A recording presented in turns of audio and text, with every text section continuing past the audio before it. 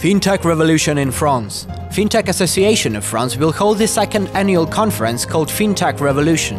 The event will be held on the 28th of March in Gaîté Lyrique in Paris. The purpose of the activity is the expansion of cooperation with financial institutions and development of international relationships. The conference will be attended by more than 1,000 people, including entrepreneurs, journalists, general directors of large fintech companies, and such politicians as Vilius Sapoka, the Lithuanian Minister of Finance, and Sadiq, the Mayor of London.